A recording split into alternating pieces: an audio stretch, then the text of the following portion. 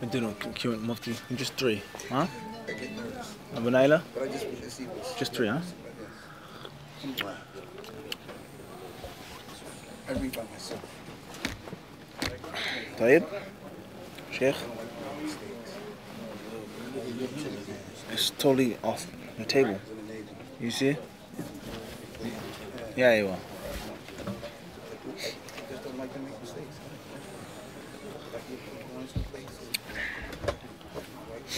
Speak some of this coffee, yo. Hear me? I hate to get that. Stream. Table bottom. Hmm? The table bottom.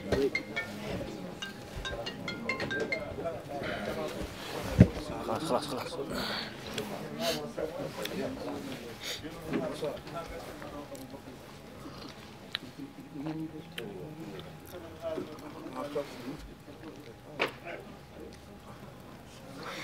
Okay, yeah, we good. Where's the baby? Where's the baby? What you doing? When did you come here? Oh, okay. All right. She's all right? Okay. Okay. Yeah, she come with you? Okay. Okay. All right. Speak to you later, inshallah. Oh, of course. All right. Oh, I love you too. Okay.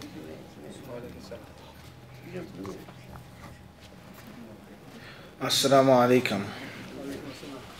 Bismillah, alhamdulillah, wa salatu wa salam ala rasulillah wa ala alihi wa ashabihi ajma'in. Amma ba'd. First question says, Assalamu alaikum. Do the dhuhr and asr prayers have to be read silently when praying alone? I do not live near a masjid, so I pray most of my fard alone. For all salah, I read fairly loudly, a loud whisper, so that I can hear what I am reciting. Reciting aloud like this enables me to focus and pray with khushu', because it allows me to focus on the words, think about them, and be affected by them. Is it okay for me to pray dhuhr and asr like this? If I pray silently, I cannot pray with khushu' because my mind wanders and becomes clouded with other things. I feel like my prayer becomes empty and just motions. Please help clarify. Jazakallahu khairah. Wa alaikum assalam wa rahmatullahi ta'ala wa barakatuh. Indeed, in the Messenger of Allah, you have a fine example. Allah tells us. In the Messenger of Allah, you have a fine example. In other words, the finest example. The best example. The Prophet ﷺ was the greatest musalli. He was the biggest, greatest person to make salah. Period. So how he made salah, what he did and what he didn't do, is more than enough for you. There wasn't a person who prayed to Allah Azza wa Jalla with greater khushu' than him. So anything that he did, recited silently, aloud, he raised his hand. So no one can say you're raising your hands too much. You're about to fly in the prayer. As it's narrated that one of the imams said, لَقَدْ كِتَّ أَن تَطِيرُ. You're about to fly away in the salah. Whatever the Prophet ﷺ did is the ultimate manifestation of khushu'. Period. So what did the Prophet ﷺ do in the silent prayers? And what did he do in the audible prayers? What did he tell us and what did he allow us and encourage us to do? That is what you should do. So you have to fight yourself to be submissive to the sunnah.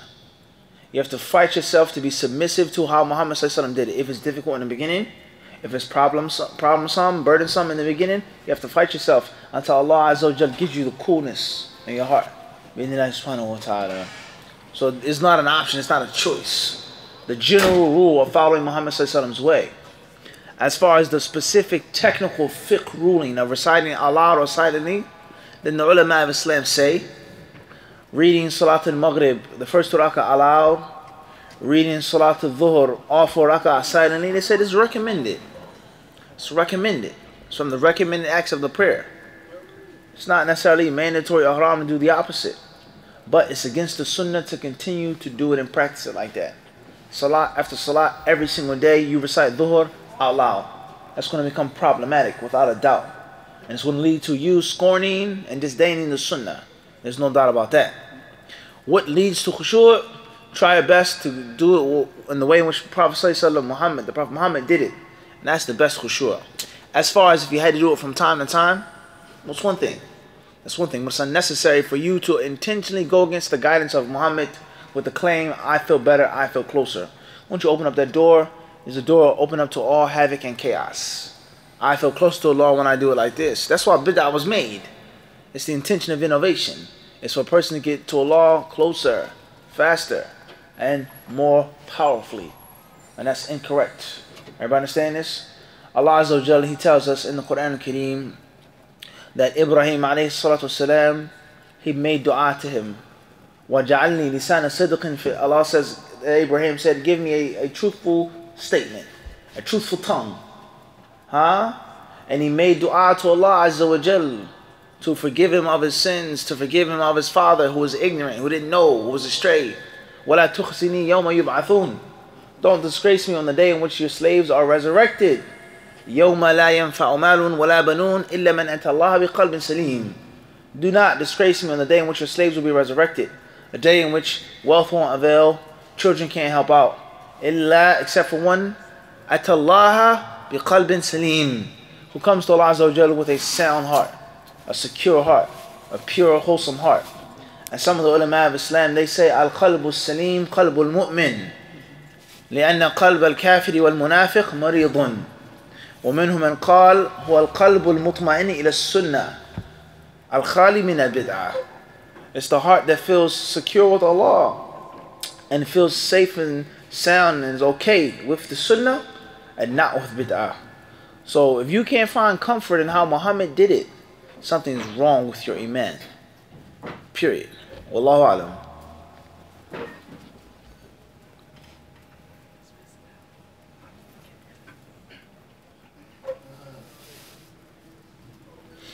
Assalamu alaikum. SM from Toronto, Canada. Mufti, you did a Q&A recently in which you answered my question regarding the differences between a Nabi and a Rasul. However, I'm still confused. You mentioned that in your opinion, the difference is, and correct me if I misunderstand you or if I misunderstood you, a Nabi is one who comes to confirm or to establish the Sharia of the previous Rasul. And a Rasul comes with a new Sharia. Based on the little knowledge I have, I find this little problematic for one reason. There's a hadith which mentions the day of judgment, how mankind will go from prophet to prophet asking them to intercede with Allah for us. When we go to Nuh, the hadith says that he will say, O Noah, you are the first from among the messengers of Allah to the people of the earth. Adam was the first of mankind, both created and sent to the earth.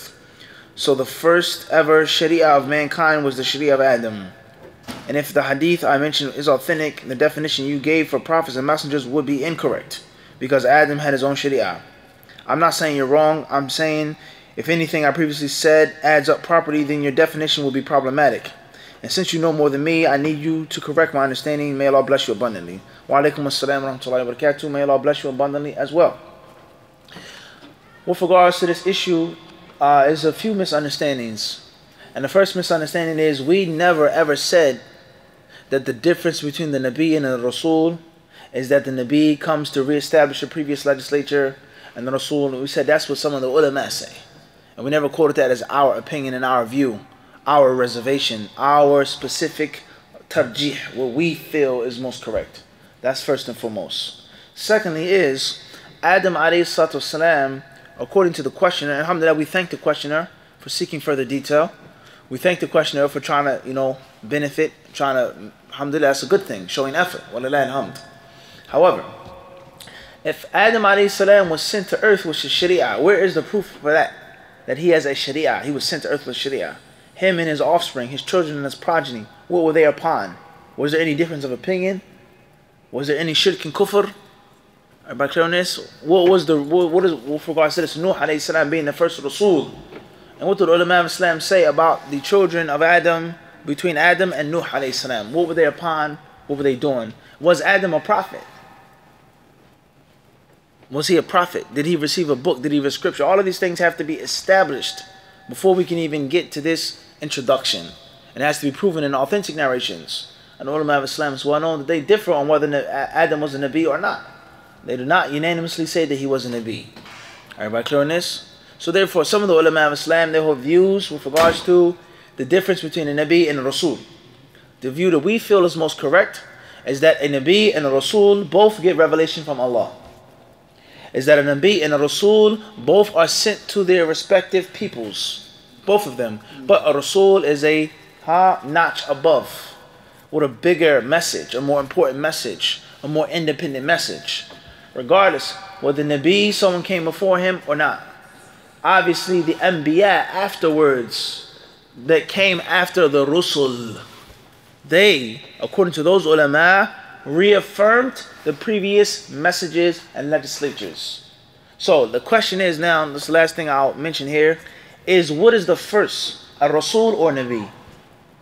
If Adam alayhi salam, if he was a Nabi, and then Nuh alayhi salam came as a Rasul, then obviously Adam is not confirming anyone's legislature when he was the first man created. But if he wasn't a Nabi, then we exclude that problem altogether.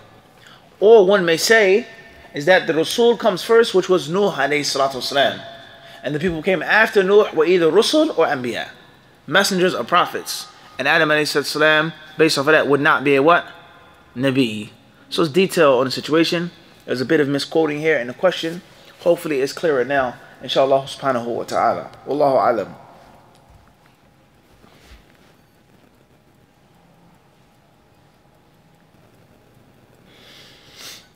Assalamu alaikum. Is leasing a car in Canada US/US halal? Jazakallahu khairan.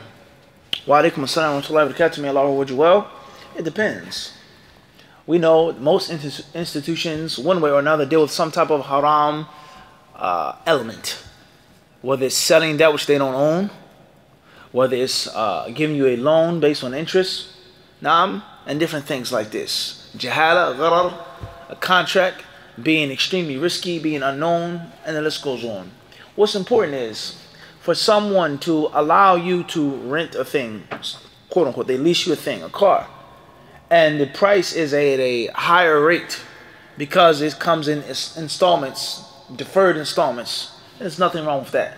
As we've explained before with the ulama, not all of them, but some of them say with regards to bay or taqsit, is that the product is normally $500 up front if you buy it on the spot. But if you buy the product within 12 months on credit, the product is now $700. And these ulama, some of them, they say that it's permissible with two conditions. First condition is that the price must be known from the beginning. And secondly is that the installments and the time of the installments must be known from the beginning. Khairan inshallah. As far as a bank buying a car and then loaning you the car, leasing you the car at a higher rate, and the bank is charging you interest for their own benefit and their own gain, then that's clearly problematic. And that's clearly riba. There's a difference here. Or the bank giving you or lending you, quote unquote, you leasing the car as if they own the car. In actuality, they don't own the car, nor are they necessarily agents of the company, but it's a fusion of riba, a riba line between them and between you. Then that's different, that's haram. So it depends on the specifics of the leasing. We know in general, most leases pertain to what? The first or the second scenario? The first or the second? Which of the two? Some say first, some say second. So that's the ruling is, depending on what the scenario is. Wallahu alam, that's in brief.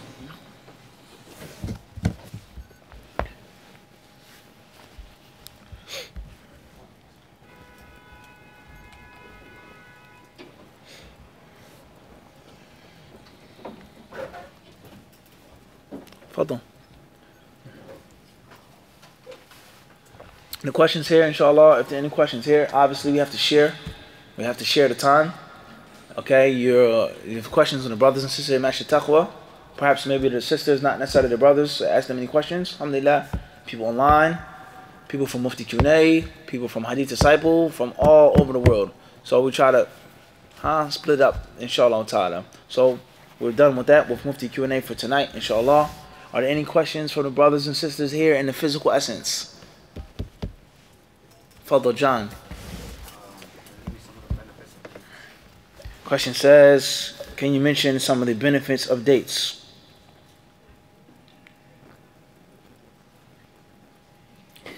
We say, first and foremost, just using your mind just a bit, for Allah to choose his last prophet and his last messenger, and to make the staple thing that they eat one of their main foods, the bread and butter of the Arabs, just a means of crude substance, a piece of fruit that you eat, that's it. It's sweet, sugary, it's brown, and that's it, nothing more. That really doesn't make too much sense. The main means of nutrition of his last prophet and messenger, not to have some type of special, some type of strong significance, just doesn't make too much sense. And that's unbefitting of Allah's infinite wisdom, subhanahu wa ta'ala. Not something that they ate, something that they did, something that they liked, something that they enjoyed, but their main what? Staple food. And it has of no significance or no value, just beyond putting something in your mouth. Then that obviously what? That's not befitting of Allah Azza wa Jalla's limitless wisdom. This is mentioned of Ibn Qayyim rahimahullah ta'ala and al-Hadi. So he says there are many benefits of the date, whether it's spiritual benefits or whether it's nutritional benefits. As far as the nutritional benefits, then it's well known. The energy, the natural sweetness and the sugar of the date, how it replenishes the body, how it can suffice you from eating other things and other foods, as it's well known. And as far as the spiritual benefit of the date, then we know the different narrations. Some of those narrations talk about sihr, sorcery. Some of those narrations with regards to the concept of barakah, or protection against illness and sickness, and the concept of wholesomeness, physically and spiritually, the barakah of the date.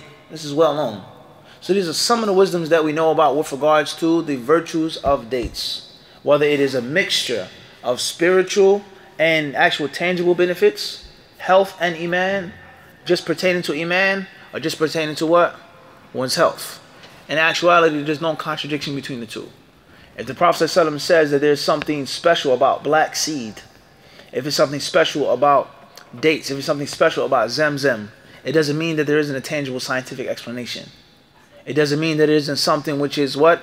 Proven, an ingredient and an agent in that food, in that drink, which causes those supernatural benefits to descend.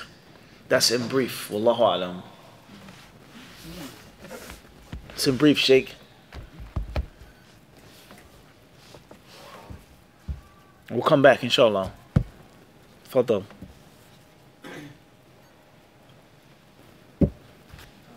Initials MH from London, UK. Assalamu alaikum wa rahmatullah. Beloved Sheikh, may Allah bless you and increase you in goodness. Ameen. What advice do you have for those who lose motivation in seeking knowledge? What advice do you have for those who lose motivation in seeking knowledge? The general advice that we give, whether you lose motivation or not, is to keep your nose in the books. Keep continuing to read the stories and the biographies of Ahlul Hadith. All of the time. When you feel inspired, you feel motivated. When you're not so inspired, you're not so motivated. When you're in the middle, when you're a beginner, when you're advanced, when you're a master. It's to continue to reflect and continue to compare yourself. Continue to place yourself in that large, huge, gigantic shade of those ulama of hadith. What they did, what they went through, what they sacrificed, what they benefited, how they benefited, and the list goes on. Bi-idhnillahi subhanahu wa ta'ala. That is my advice. Inshallah subhanahu wa ta'ala.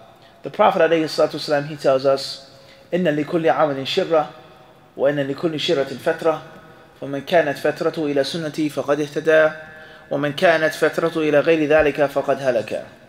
الحديث أخرجه الإمام أحمد عن عبد الله بن عمرو بن العاص. The Prophet ﷺ, he says, إن لكل عمل شرة. He says every deed, every act that you perform, which includes seeking knowledge, which includes seeking ilm, that's a deed, that's an amal, has a shirra, has a flare, a time of spark. Everybody understand this? Has a time of vigor, a high point, a high. He says, well, in every shirra, every flare of point of spark has a fatra in which it wanes. In which it wanes, it goes down. It's, the energy isn't there. You're not as motivated. He says, so therefore, anyone whose fatra, whose time of waning is towards my sunnah, then he will be guided. And anyone, when they slacken, or when they lose steam, quote unquote, is to other than my sunnah, then they will be destroyed. So this hadith of Abdullah bin Amr ibn As clearly shows us is that you need to have a basic standard for when you fall low. A basic standard when you lose motivation. When you lose motivation. In other words, I always read something, no matter how I'm feeling. Whether it's 1 page, 2 pages, every day. When I'm down, I'm out, I'm blue, I'm stressed, I'm tired, I make sure that I have something, some type of minimum standard. But when I'm motivated, when I'm feeling good, I'll read 100 pages. For example, hypothetically speaking. The problem is not allowing yourself to fall beneath the standard of what? 1 page. Let that be a balance that you cannot fall beneath. And you have to make that, obviously. You have to establish that. You have to earn that. Everybody understand this? And from the ways of establishing that, 1 page or 100 pages, is to read about Imam Bukhari. It's to read about this alim, Fulan, Imam Ahmed, Sufyan al-Thawri, and what they did and how they traveled. And just to be sheerly, utterly amazed at what they did. Bidinai subhanahu wa ta'ala. And you look at the technology that you have, the simplicity that you have, the modern means of travel that you have. Everybody understand this? That's my advice. Bidinai subhanahu wa ta'ala. And there are many other pieces of advice that we've given abundantly with regards to this issue. But that's the advice that I will give right now, is to read the tarajim of Ahl Hadith. Read the Siyah. Read the stories of Ahl Hadith. And alhamdulillah, there are many books in English that deal with it, let alone in Arabic. As far as in Arabic, you get lost. Literally. You become lost when you go on a journey of Imam Bukhari and others. Wallahu a'lam. Abdul Wadud.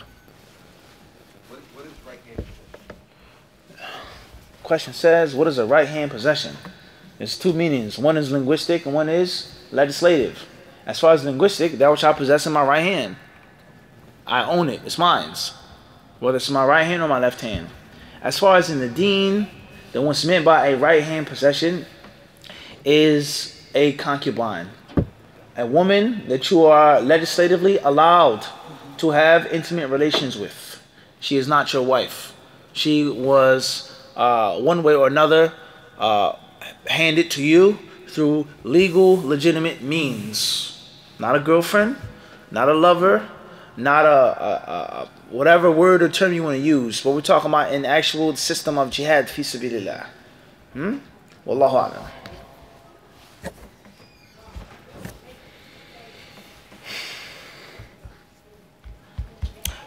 Fadal. Wa alaikum salam. We heard in one of your classes that you had during the class this week for the Hajj that it's not mandatory or obligatory for the husband to take his wife on Hajj. How does she make the Hajj if that is the case? Question says, we heard you mention in class that it's not obligatory for a man to take his wife on Hajj. So how does she make Hajj if that's the case? The first initial concept, Abu Sa'id, of this is financially. That's not the only, but that's the initial meaning of not obligatory. And not necessarily meaning initially it isn't obligatory for him to physically go, but financially.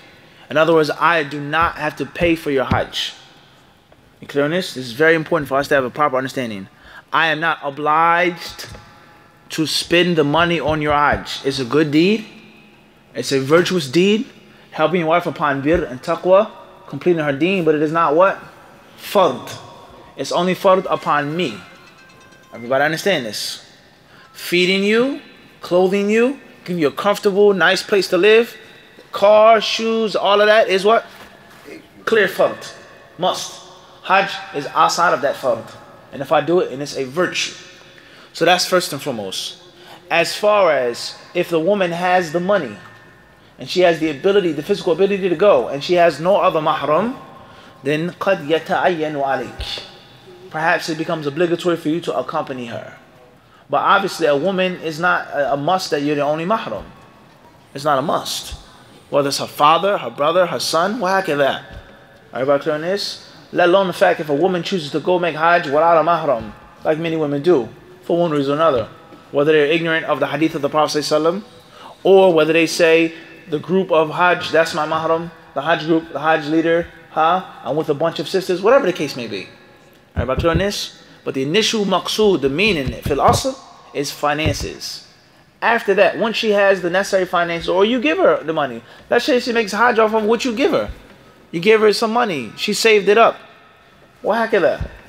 Everybody understand that? But once the money leaves your hands into her hands, it's no longer yours. It's now hers. And she can do whatever she wants to do with it. Everybody clear on this? That's what's meant. Allahu Alam. Hopefully that's clear.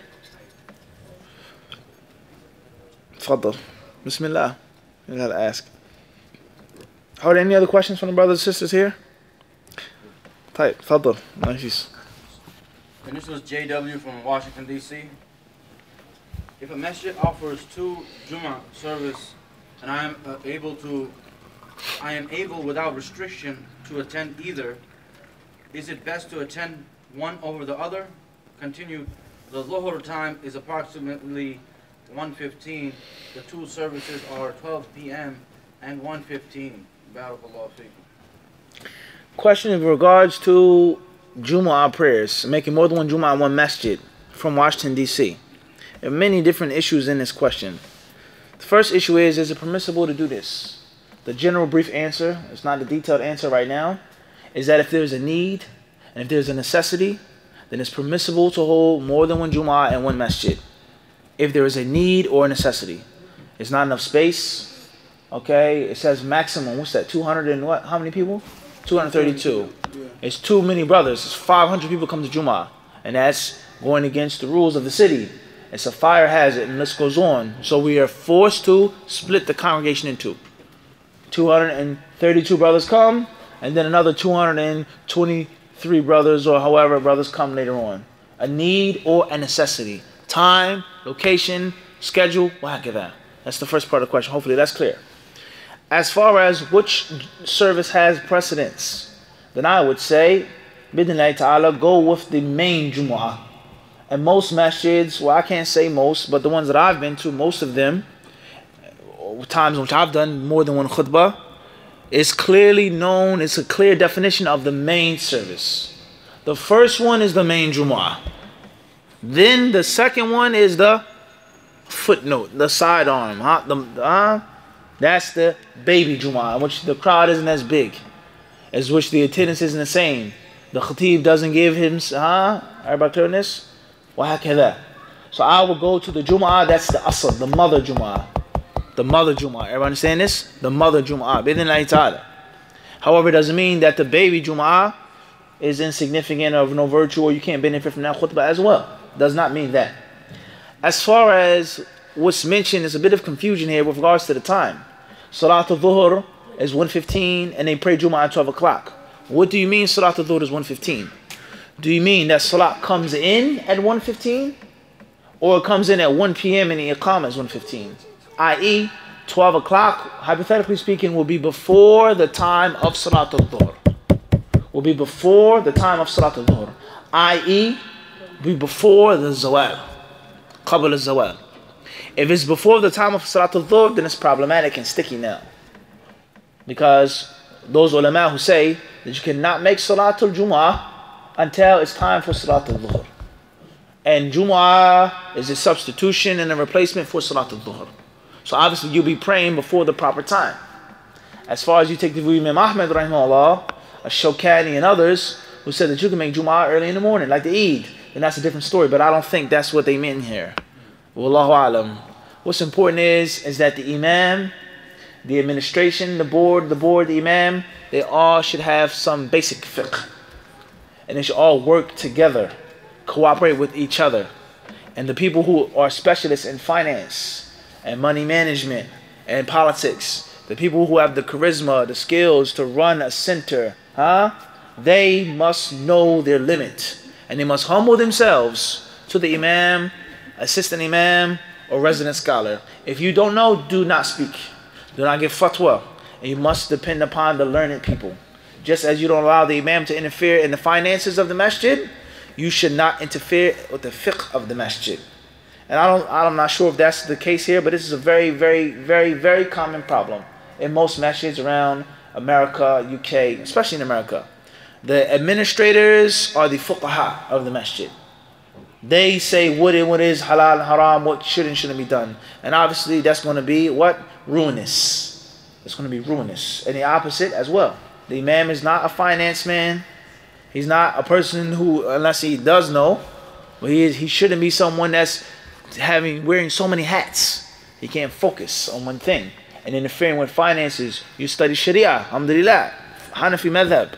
Not finances and money. This is a different story now. You have your expertise, we have ours, and we both respect each other, and most importantly, what? Work together. Wallahu alam.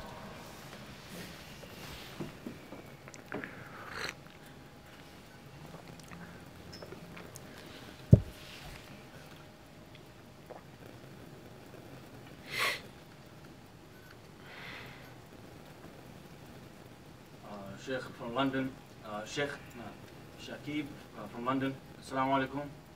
Hayyakallah Ustad. What is the sharh of this hadith? يدخل أهل الجنة الجنة جردا مردا مكحلين أبناء ثلاثين أو ثلاثين سنة. طيب. Wa alaikum assalam wa rahmatullahi wa barakatuh. First and foremost, if you can, please email us the hadith. The way it can be clear and I can clearly read it myself, and we can know exactly what narration you're talking about. If you can, please email us the hadith. As far as the general meaning right now, right here, from what Nafis read, is that the people of Jannah will enter paradise in a specific way. Specific outward appearance and inward appearance as well. Their physical appearances, their hearts as well, their age, as is mentioned here, 33 years old, so on and so forth. So the different narrations that talk about how the people of Jannah will be, whether it's their size or what they will enjoy, what they will wear, what their faces will look like, what their hearts will be like. Everybody clear on this? What's important is that b'idhnillahi ta'ala, they will be in a perfect form. And to maximize the benefit of Jannah, they're going to be b'idhnillahi ta'ala in the optimum, or the maximum amount of physical, mental, and spiritual perfection and strength. With regards to the foods that they will eat in Jannah, the drinks that they will have, the women that will be there, the men, and the list goes on. Everybody understand this? They will have a perfect perfection. Jannah is not just you going to a place that's really nice. In this life, you may go to a big party, a banquet, but you're still insecure about your appearance. How do I look? Do I look fat in this? Is this too tight? Fulan is going to be there. He looks better than me. Fulan is going to be there. Her style is sharper than my style. But the place that you're going to is first class. First class ballroom. Everybody understand this? Everything is going to be here in this party. But me, myself, I'm still what? An imperfect. How I look. Everybody understand this? So the Jannah here, metaphorically speaking, is the banquet hall. Or the rich man, the wealthy man's or wealthy woman's mansion, the palace. That's the Jannah. Perfect. But me, I'm still what? Imperfect. Physically imperfect. And also what? Mentally imperfect, because I'm insecure. I think I look to this, I look to that. I don't look well in heels. I don't look... Everybody understand this? No matter how much wealth you have. Everybody clear on this? Everybody understand this or not? Everybody understand this? Last but not least is that you're also spiritually imperfect. Because you may go to the party and you may think of immoral things. Flirting, this and that. It's well known. People that go to parties, they cheat. People go to parties, they scam people. They make business deals when someone's half drunk. A lawyer gets the celebrity in a room by himself. And he gives them an offer. And he gets them to sign a contract in which he's basically ripping them off. Everybody understand this is a reality. But the banquet hall, the palace is still what? Totally perfect. But you yourself are what? Imperfect. So Jannah is all four elements. The place is what? Beyond description. The slave that's entering Jannah is going to be physically perfect. Mentally pure and clean. Everybody understand this? No jealousy, no malice, no rancor. That time you did something to me. That time you invited me to dinner, I said no. You felt some type of way about it. It came out as a joke later on, but you really were offended. That time in which you backbit me or you made a joke, you called me a name. I was delinquent. I laughed about it, but deep down inside, it may have been what? It's a truth in every joke. Well, how can that? There's none of that in paradise whatsoever. None of that in paradise. except for absolute purity. So the person that's going to Jannah is what? Pure. Physically, mentally, spiritually what? Pure. And the place is already what? That's not the same as what? This dunya. So the different narrations that talk about what they will look like, what their hearts will be like, what their face will be like. Hopefully that's clear. Wallahu alam. Would the men not have beards? Says, will the men not have beards? Well, if the Prophet ﷺ's hadith tells us something, then that's what we go with. It's just that simple, with the condition that it's authentic. So if it's authentic, that's what it is.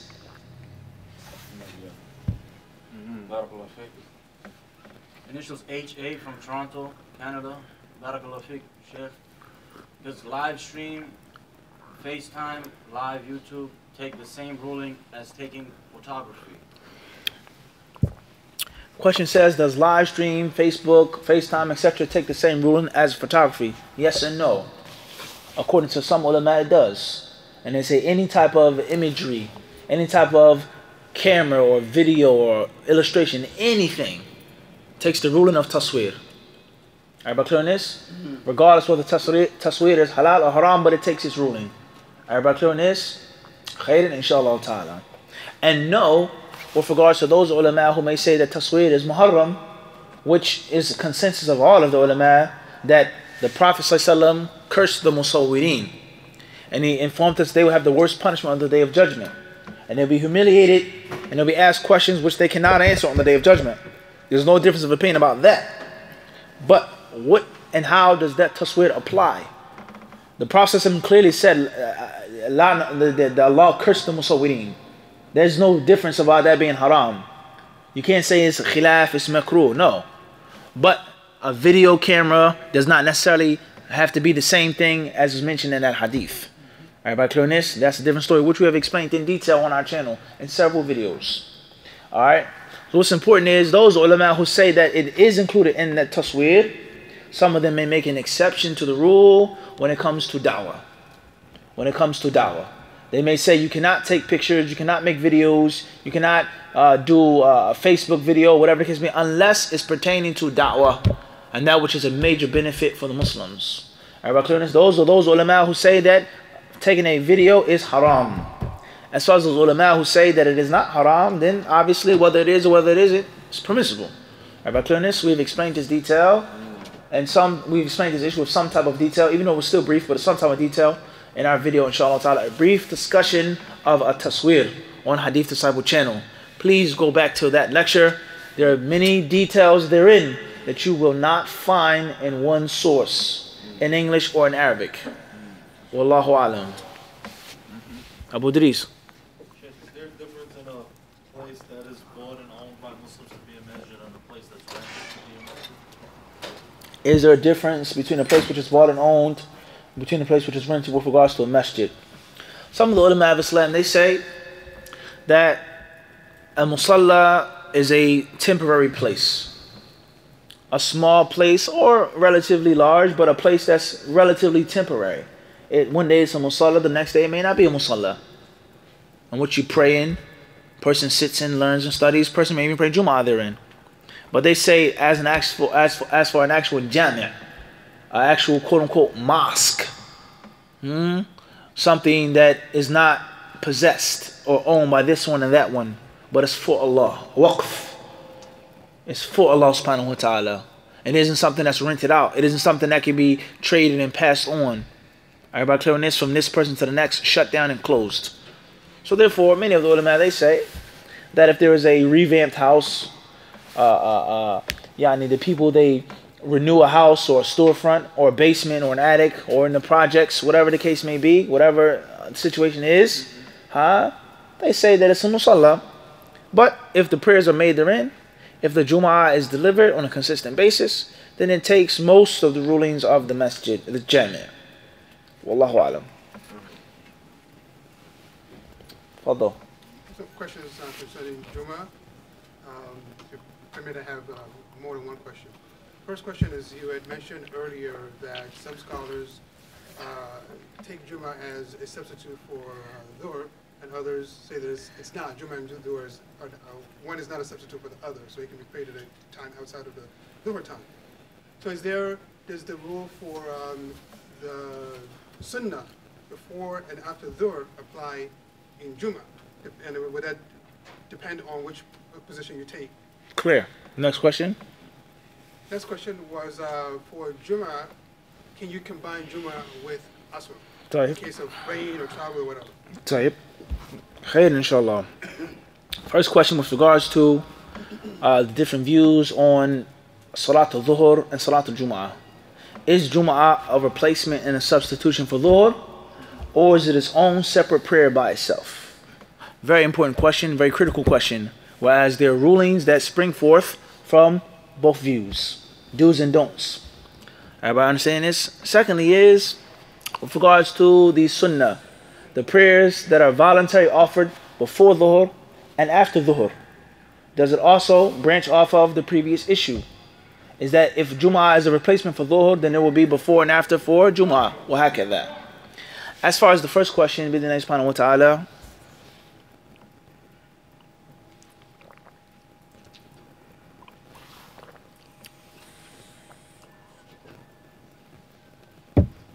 repeat the question again, Sheikh, please. The first question was with respect to Jummah, whether or not it's a substitute for Clear. Dhuhr. Right. And the second part of the question, excuse me, was with regards to combining Jum'ah and Asr because of inclement weather or anything like this. As far as is it a substitution or not, then from one aspect it is, and from another aspect it isn't. Clearly. From the is part of the answer is that if you make Salatul Jum'ah, you don't have to make Salatul Dhuhr. And if you miss Salatul Jum'ah, then you obviously have to make Salatul Dhuhr. So that clearly establishes and proves that Jum'ah took the place of Dhuhr on Friday. That Jum'ah was the substitute and the replacement. 5 prayers the Prophet ﷺ told us that Allah has ordained and legislated. I made Salatul Fajr, I made Salatul Asr, I made Salatul Maghrib, I made Salatul Isha. That's 4. The 5th prayer, obviously, on Friday is Jum'ah. So from one aspect, that clearly establishes that it is a replacement and a substitution. But from another aspect, it's totally different. Whereas there's a list of conditions, of prerequisites for Jum'ah that do not apply to Salatul Dhuhr. Such as how many people have to be there for Jum'ah. Such as traveling and making Jum'ah. Such as a woman coming to Jum'ah. Such as a sick person, and the list goes on, making a ghusl for Jum'ah. There's several different ahkam that clearly show that there are lack of consistencies between the two. And Jum'ah in itself is its own separate what? Prayer. Everybody clear on this? So it's like in the middle right now. So with that being said, if we have specific legislation of what to make before and after Dhuhr, or before and after Jum'ah, then that's clear. And if we have no specific legislation, then one perhaps could say the same before and after prayers apply to Jum'ah. But that's not necessarily the case. Do we have an authentic hadith that shows that the Prophet ﷺ instructed us to make an amount of prayers before Jum'ah? A sunnah for Jum'ah before. As far as afterwards, then it's clearly established. As Abdullah ibn Umar narrated, the Prophet ﷺ made rak'atain in his home after Jum'ah. And Sahih Muslim and others. And some narration says 4 rak'at. And that's similar to Dhuhr as well, but a bit different. So therefore, in the beginning, before Jum'ah, if we don't have a specific hadith stating what and what not to do, then it's general, it's left open. Afterwards, it's clearly restricted. Everybody clear on this? As far as combining Jum'ah and Asr, and some of the ulama say that it's permissible to do so. And the reason why it's permissible is, as you said, based off of the fact that Jum'ah is a replacement for Dhuhr. And if you can combine between Asr and Dhuhr for obvious reasons, then those reasons also apply to Jum'ah and Asr, such as traveling, such as rain, such as snow, such as sickness, and the list goes on. And the list what? And the list goes on. One may say, due to the fact that Jum'ah is prayed in 2 rak'ah, okay, it's recited aloud, it's made in a bigger congregation, one may say that clearly proves that it's different. And that's the view of many of those ulama say that you can't combine the two. And some say no. The meaning is clear. The need for making Dhuhr and Asr together can also be applicable to the need of making Jum'ah and Asr together. I mean, perhaps that's the closest view. Wallahu alam.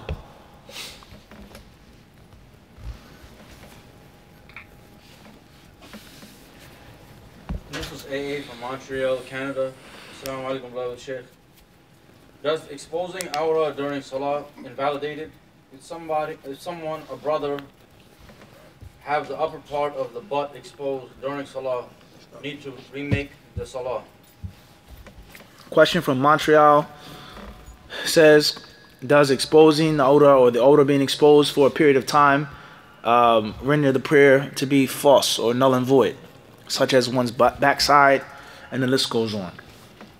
Khairan, inshallah. I just want to give a brief benefit before we answer this question. And it was a comment on a video with regards to what is Islamic clothing. What is Sunnah clothing? Sunnah clothes, Islamic clothes. As we said before, this is a controversial issue in 2017. And there are some people who say that there's no such thing as Muslim clothes.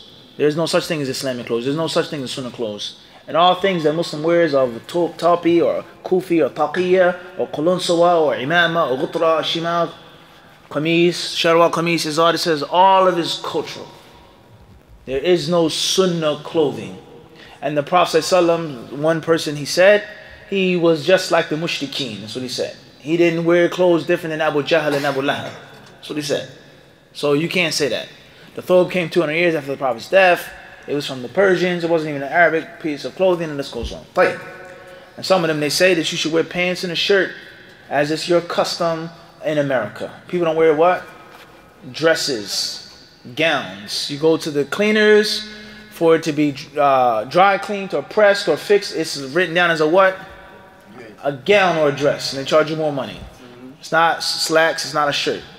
So some people, they say that not only is it incorrect to say that it's the sunnah to wear this or something similar to this, but they say you should wear pants and a shirt.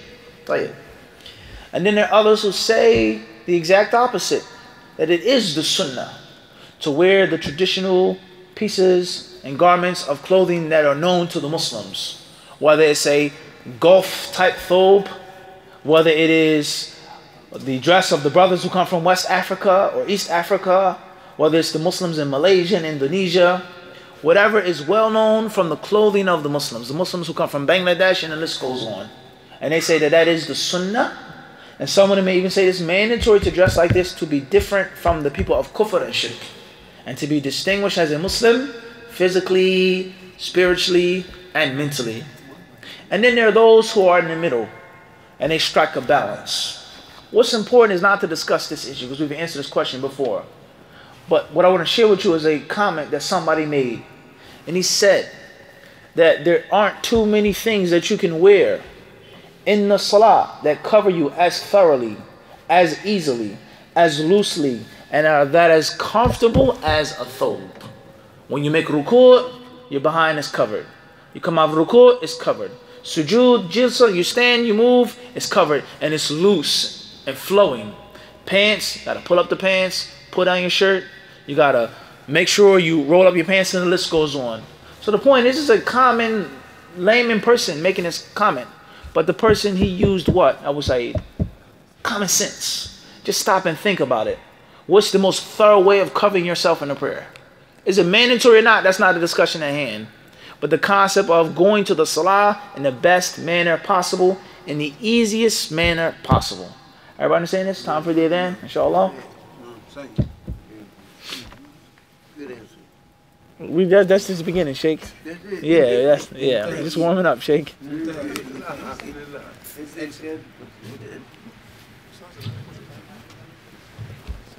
Allahu Akbar, Allahu Akbar.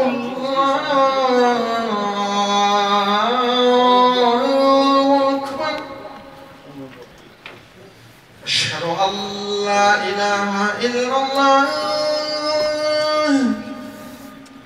Ashhadu an la ilaha illallah. Ashhadu anna Muhammadan Rasulullah. أشهد أن محمدا رسول الله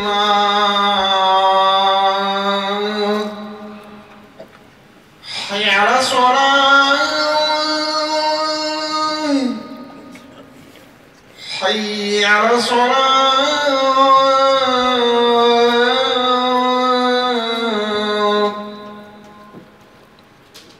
حي على الفلاح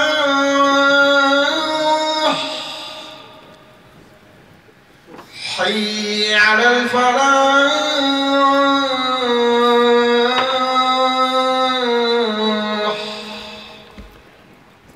الله أكبر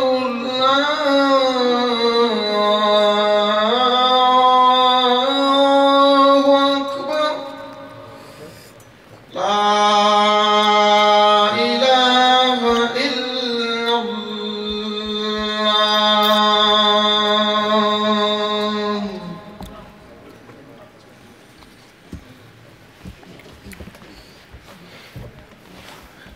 So therefore, the general concept of the most thorough way of covering yourself in a prayer, firstly. Secondly is the easiest way and the simplest way of covering yourself in the prayer. Based off of what the ulama of Islam mentioned, that the more humble you are, the more modest you are, the more covered you are in the salah, standing in front of Allah is always best. As Allah commanded, He says, Ya bani Adam, khudhu zinatakum inda kulli masjid. Every time you intend to pray, O children of Adam, Allah says, cover your zina, cover yourself. Be more bashful, more shameful, more modest in front of Allah subhanahu wa ta'ala. Is it mandatory? Is it fard? But it's best. You're going to a formal occasion, a business meeting. I can get the job with my qualifications, but let me look presentable. And at top of me looking presentable, let me look even better. Let me make sure I look smooth and sharp and smell good. I'm groomed because it's a serious affair that I'm going to. And it's nothing like the first impression. Everybody understand this? The sharper I look physically will also add to my what? وهكذا. That's just common sense that can't be denied. So the ulama of Islam, they say that Allah says, خُذُوا زِينَتَكُمْ عِنْدَ كُلِّ مَسْجِدٍ. Each and every time you wish to pray, cover your adornment, cover yourself. Everybody clear on this? That's first and foremost. So therefore, this is the general concept of the clothing that's known to the Muslims and its benefit in the prayer. We're not getting to the other issues, imitating the kuffar, pants. That's outside of what we're discussing right now. We're talking about the ease, the simplicity, and the thoroughness of it in the what? In the salah. Khairan, inshallah. With that being said, if a man has on pants or any other shorts or whatever the case may be, and his behind is exposed, his thigh becomes exposed when he makes the sujood, or whatever the case may be, then if he covers it, when he realizes it, he knows that it's uncovered and he covers it back, then inshallah ta'ala, hopefully there's nothing wrong with that. Bidna, his prayer is valid. As far as if he made the takbir and his aura was exposed the entire prayer, and he finished and his aura continued to be exposed, then most of the ulama of Islam, Jumhur al-Fuqaha, they hold the view that from the conditions and prerequisites of the salah is satrul awra. It's to cover the awra.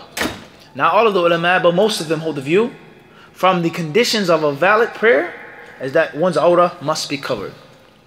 And then we have the details on what is and what isn't a man's awra. Is it the shoulders? Is that from the awra? Or is it just from between the navel and the knee? Not above, but between. وهكذا. Everybody understand this? So let's hypothetically say that the awra is from that which is between the navel and the knee. My buttocks is beneath my what? Abu Sayyid? My navel. And if it becomes exposed, I mean my awra is what? Exposed. Everybody clear on this? So therefore, if it's exposed in a salah, then the prayer will be what? Null and void. Especially if it continued in the entire duration of the prayer. As far as if it was exposed at a point by accident, unintentionally, and I fixed it immediately, then perhaps the prayer is still valid. Even that's an argument in itself. As the Shawkani rahimahullah ta'ala, others have explained in detail with regards to the concept of satrul awra, or with regards to the al-ibti'ad and the najasa, is that if the Prophet prayed in the sandals that became defiled in the prayer, he continued the prayer after he took off the sandals. If it was a condition, a shart, then the salah would have been null and void, and there would have been no istitnaf. There would have been no continue to doing it. It would have been you had to start over. Everybody clear on this? What's important is if you wear pants, that's fine. It's not mandatory to wear thobe. It is not mandatory to wear nizar.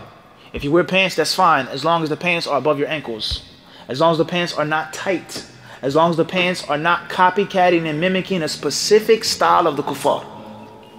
And as long as, bi'idhnillahi ta'ala, when you make the salah, your awrah is not going to become exposed. But despite that, it's best to have an izar, to put on the fold. Whether you bring it out of your trunk in your car, you carry it in your book bag, or whether it's a rack in the masjid in which there are thobes and izars for the brothers to put on. And the ulama of Islam, some of them, they say that if a person prays with sarawil, not trousers, but the pants that were known to the Muslims, you may see some brothers that are Kurdish, or maybe Albanian, or maybe Turkish. You see certain type of pants that they wear. That's what's meant by sirwal. Trousers, pantalon is different. It's sirwal. It's nothing about sirwal is tight to the ulama and to the Muslims of the past. Some of them, they say that even if they're loose, a person should put on another piece of clothing, whether it be an izar, a waist sheet, a qamis, something that covers his zina, even what? Even more. This is a very important concept of the salah. It's to enter the salah with the most modesty and shyness that you possibly can. Wallahu alam. We're going to stop here, bi'idhnillahi ta'ala, whereas we don't want to get cut off in the middle of a question or middle of an answer as we normally do. We get cut off. We don't want to get cut off. We don't want to get cut off, inshallah. Jazakumullah khairan. Thank you, man.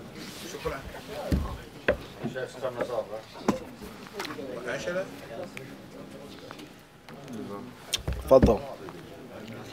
Fadal.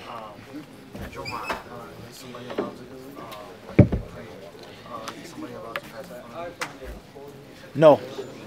No one should come between you and your sutra. Even in Jum'ah. Unless it's extremely crowded. And there's no other way in which they can get past. But the general rule is, the Prophet ﷺ says, La tusalli illa ila sutra. Don't pray unless towards the sutra. وَلَا تَدَعْ أَحْدًا يَمُرُّ بَيْنَكَ وَبَيْنَهَا. أو كما قال. He says, don't allow anyone to come between you and your sutra. جزاك الله خير شيخ. شكرا.